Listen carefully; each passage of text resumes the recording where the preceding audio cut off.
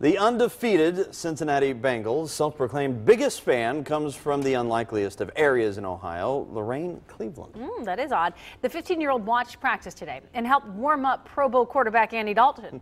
9 on your side's Tony Moronis explains why the teenager got to spend the day with the team.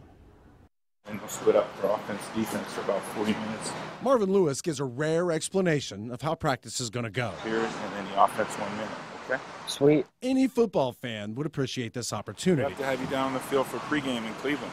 That okay? would be awesome. Of all the things Marky Bianci has ever wanted during his 15 years of life, it's this. What's up, dude? Hi. How's it going? Good. So I'm nice Andy. to meet you. Yeah, good to see you too. So nice to meet you. Bianci considers himself the biggest Bengals fan alive. There you go. And it's the alive part everyone here focuses on. 15 years now, he's fought this disease, and he will win. Bianci lives with cystic fibrosis, just like 70,000 people do worldwide.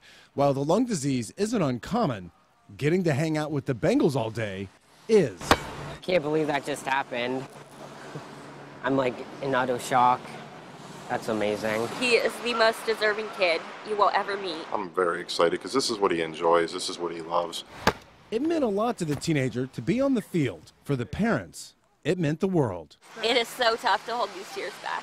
When it comes to my kids, Just to see my kids so happy. that happiness is what I need. Today, Make-A-Wish Foundation brought Marky's athletics dream to life.